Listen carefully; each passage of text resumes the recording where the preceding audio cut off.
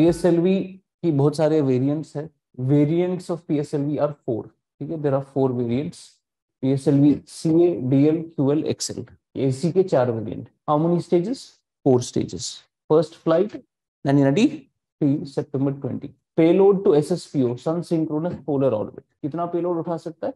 1750. PSLV earned its title the workhorse of ISRO who consistently delivering various satellites to lower Earth orbit. ठीक है, lower earth orbit के लिए बनाया गया था बिकॉज लोअर अर्थ ऑर्बिट में you have polar orbit. It was basically meant for polar orbit. ठीक है, तो पोलर ऑर्बिट के लिए we created this PSLV. It can take up to 1750 kgs of payload into sun synchronous polar orbit at an altitude of 600 km. अब देखिए, it is able to lift off 1750 kilograms to SSPO 600 km तक. But if we give it a less payload, मान के चलिए 1000 kilo दे दिया, then can it go higher with a lighter payload? अगर ये 1700 kilogram का पेलोड SSPO तक ले जा सकता है, if we give it a payload which is lighter in weight, can it go even higher? Yes, it can. It can even go to GTO. If we reduce the payload capacity, it can even go to moon. If we reduce the capacity, it can even go to Mars. ठीक है, ये नहीं कि polar orbit है तो सिर्फ polar orbit के काम आएगा. Have you heard about Chandrayaan? Chandrayaan 1 के लिए the rocket that was used was PSLV only. Have you heard about Mangalyaan? Mangalyaan के लिए the rocket that was used that is PSLV only. So if you reduce the payload, it can go even higher. ठीक है, तो don't get it confused कि polar orbit है तो सिर्फ polar orbit करेगा. नहीं, अगर लाइटर पेलोड है it can go even higher. That is what they have written. Payload to सब GTO 1425. यानी if you reduce the payload 1425, it can even reach geostationary orbit, geosynchronous orbit पहुंच सकता है if you reduce the payload. Then total कितना stage है इसमें? 4 stages है. 4 stages में you have solid stage and liquid stages. PSLV में you have total 4 stages और 4 stages में you have solid, liquid, solid, liquid.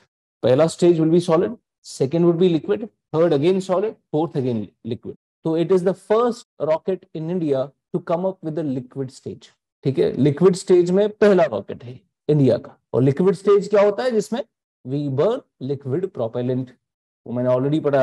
अब लिक्विड प्रोपेलेंट को जलाने के लिए यू नीड लिक्विड इंजन्स, और इंडिया का जो लिक्विड इंजन है दैट इज विकास इंजन. तो India it came up with two Vikas stages, जिसमें विकास इंजन 2 जगह पर जल रहे हैं, stage 2 and stage 4. So it had total 4 stages with solid and liquid propellant used alternatively. Liquid engine used in the second stage is Vikas engine. Liquid engine used in the second stage is Vikas engine. This is the first stage को हम PS1 बोलते हैं. PSLV की stage 1, PS1. Engine आपका जो भी है not important for us. But the first stage I told you, first stage is solid. तो फ्यूल है उसका HTPB, सॉलिड फ्यूल. ट्रस्ट वगैरह कितना है, we don't need that. Second stage PS2 यानी PSLV का second stage. It uses Vikas engine liquid fuel UDMH. उसके बाद थर्ड स्टेज फ्यूल HTPB, फिर से सॉलिड. फोर्थ स्टेज MON, ये रिफाइंड केरोसिन फ्यूल्स होते हैं, तो it is a liquid fuel. तो ये हो गए आपके 4 stages. Then you have the strap on boosters. It could be 2, it could be 4, it could be 6, कितने भी स्ट्रैप ऑन बूस्टर्स लगाए जा सकते हैं. एंड स्ट्रैप ऑन बूस्टर्स में जो फ्यूल होता है दैट इज सॉलिड. ये कहां पे लिखा है? यहां पे लिखा है PSLV यूजेस 6, 4 और 2 solid rocket strap on boosters. तो सॉलिड वगैरह ये बूस्टर्स है, ये सॉलिड होते हैं. ये यहाँ पर आप देख सकते हैं इसमें क्या क्या लिखा है. नासी. PSLV is the third generation of launch vehicle after SLV, ASLV, and this is third generation. Yes. It is the first Indian launch vehicle to be equipped with liquid stages. After its successful launch in October 1994, PSLV emerged as a reliable and versatile workhorse launch vehicle of India. The vehicle has launched numerous Indian and foreign customer satellites. यानी foreigners की satellite भी भेजता है. यहाँ पर you can have a MCQ here.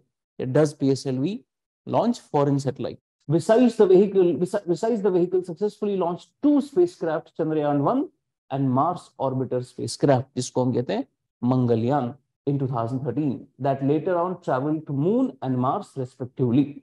Chandrayaan 1 and Mangalyaan were feathers in the hat of PSLV. The launch of PSLV C-48, C-48, C-45, C-50, C-51, C-52, ये C क्या होता है? These are your missions. ये flight का नाम होता है. ठीक है. For example PSLV C1 is the first flight. PSLV C50 is the 50th flight.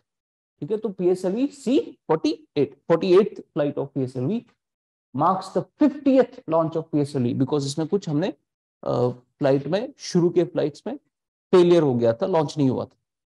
50th launch of PSLV.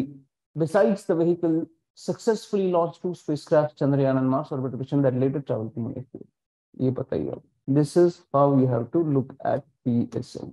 These would be your list of PSLV launches.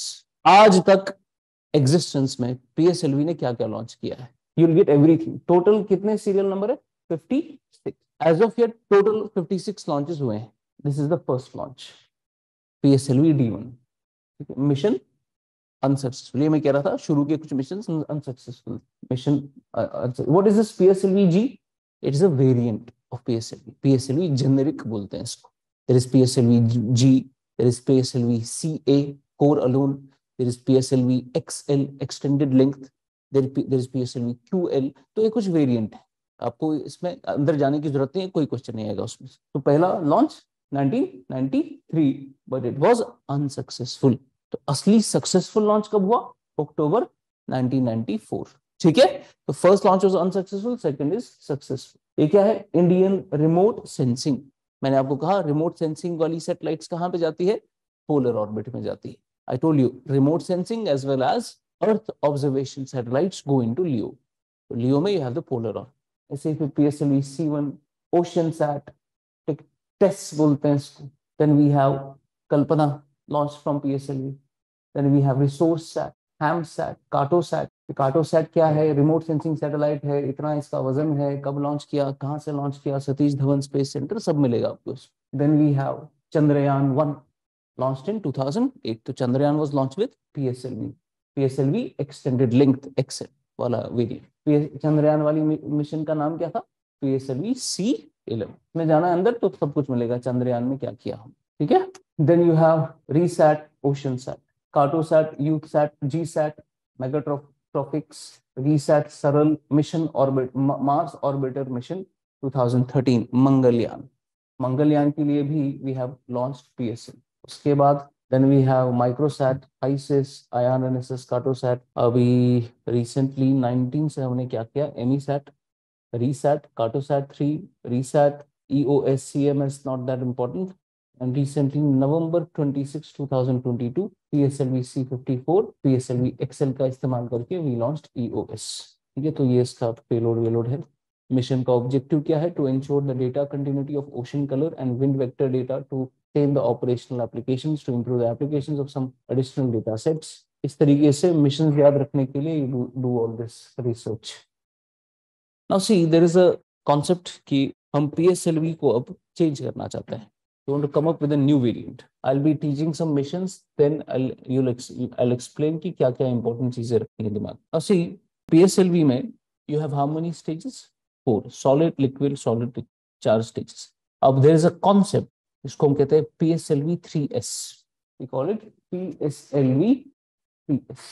That is PSLV 3 stage. PSLV 3 stage. It is just a concept. ये अभी बना नहीं है, it's just a concept. It is not even underdeveloped, यानी बन नहीं रहा this concept. कल को हम PSLV की जो second liquid stage है, we would remove that second liquid stage and we would create a PSLV that will only have 3 stages, solid by removing the second liquid stage. तो एक rocket compact बनेगा, payload capacity थोड़ी कम ही होगी, but हमें ये छोटा rocket चाहिए for lower payloads.